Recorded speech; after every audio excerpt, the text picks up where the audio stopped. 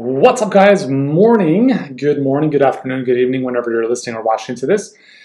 I just got back in from a nice dog walk, dropped the kids off at school, then I took the little monkey Layla for a walk, and it's getting chilly out there, but it's all good because, yeah, we're heading to Australia January 1st. Looking forward to it, so I'm going to enjoy the winter while I can. Anyways, that's not what I'm talking about today. Today I want to talk about why new and exciting hurts your business. This is a lesson I've had to learn the hard way. And let me start off by sharing with you a very dangerous question to ask or be asked. And I've made this mistake many times in the past. Hey, so-and-so, what's new and exciting?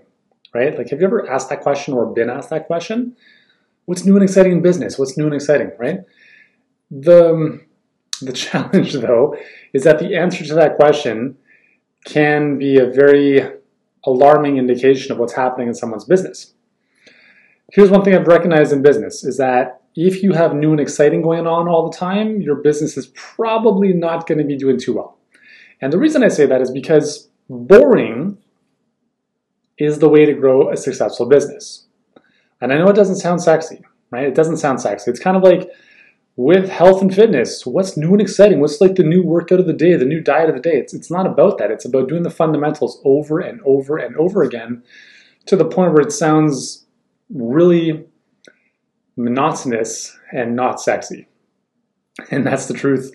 That is the truth, guys, is if you are running a business and you want it to do well, the secret to your success is doing the boring things over and over and over and over again. And the challenge is that our entrepreneurial creative mind is like, oh my God, let me create the next thing. Let me do the next thing. Let me jump onto the next thing.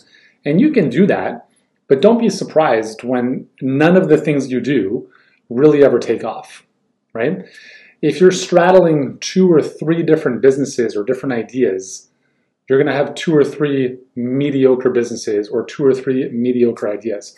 Let me give you a great example. So for my health and fitness business, way back in the day, I created probably hundreds of products, hundreds of funnels, and most of them did okay, mediocre at best. Why? Because I would set the thing up, I'd set the funnel up, we'd do a little launch or whatever, and we'd get a little, blip on the radar, and then we move on to the next one.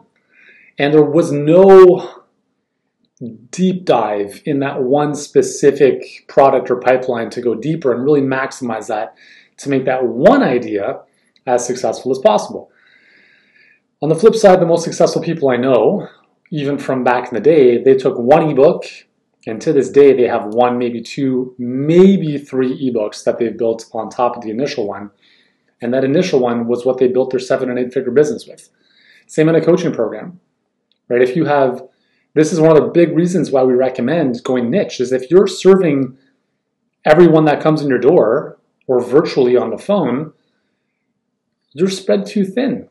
Right, you essentially have an infinity amount of programs, right? Someone comes in IBS, you have an IBS thing. Someone comes with acne, you have an acne thing. Someone comes in with weight loss issues, you have a weight loss thing.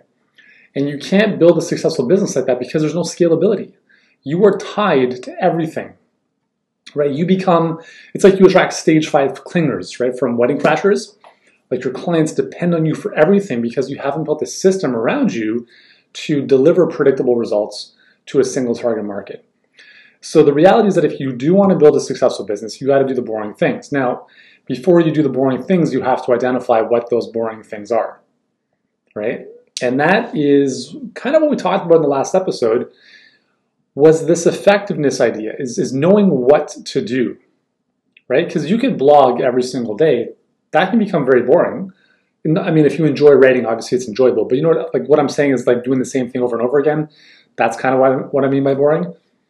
You can blog every single day, but that's not really the most effective way to get clients, right? So first step is identify what it is that is necessary to achieve the results you want to achieve. And then when you've kind of figured out that equation, then it's just a matter of rinse and repeat, rinse and repeat, rinse and repeat, as opposed to jumping onto the next thing and figuring that thing out, and then jumping on to the next thing, and on and on and on. Listen, I'm very privileged that my first company, again, which was to the consumer, health, fitness, all that stuff, I'm very fortunate that, it did very well, but I'm also very fortunate that we made a ton of mistakes. Tons of mistakes. And from those experiences, I learned, I'm like, you know what? Sometimes the best role models are the negative ones. So that first business was a really good negative role model about what not to do in your business. Too much complexity, too many moving parts, way too much stuff going on. And when I started Healthpreneur like 4.5 years ago, I said, so what we just did for the past 10 years, I want to do nothing like that ever again, right? So that's all great because everything happens for us and it serves us. So from that experience, I learned, well, what if we simplified everything? What if we just kind of shortest path, simplest path, all that kind of stuff. And we figured out, instead of doing 1,000 different things at a mediocre level, why don't we just do one thing and do it really, really, really well? And that's what I committed to with Healthpreneur. And I think that's why it's been a lot more enjoyable. And we've created an amazing tribe and an amazing team, and we work with amazing clients, and just, it's super awesome. So yeah, I have not much more to add to that. It's really simple. Keep things boring, right? Stay to one path, do it, assuming that it's working well, and just keep going deep, right? Keep going deep, because there's more and more opportunities if you go vertically deep than if you go horizontally wide with all sorts of new things.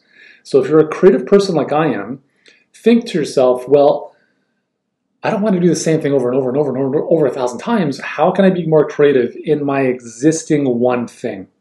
And for me, where I go with that is, how do I become a little bit better in everything that we do? How do we improve our sales? How do we improve our client delivery? Just yesterday we announced an updated, revamped, improved process for part of what we do with our clients.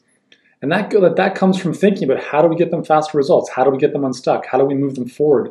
So instead of me creating another product or another offer, I'm thinking, how do I better serve my clients? And I use my creativity in that vein. And if you have a coaching program that you want to scale, then I would recommend you do the same, because it's just going to serve you, right? The reality is that the better your program is, the better your business is going to be, because the easier it's going to be to deliver on your promises. You're going to have happier clients, and everything just becomes a whole lot easier, right?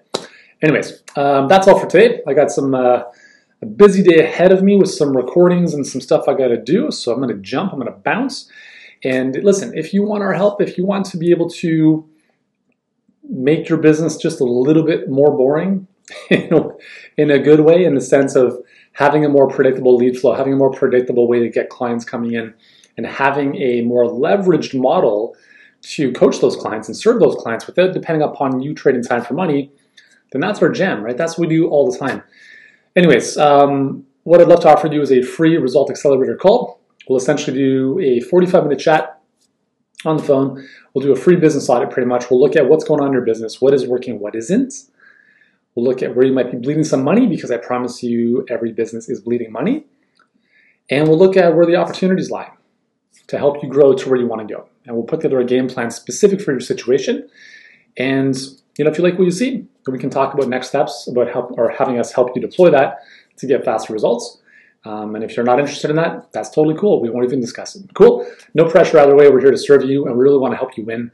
And so that's why we offer this call for free. So if you want to grab a call today, go to workwithyuri.com. So that's workwithyuri.com. Answer a few questions on the page with a bit more context for our conversation. And then from there, you can book in a time to speak with us. All right? Sound good? So workwithyuri.com. Hope you have an amazing day. And I'll see you in our next video, next episode, next podcast.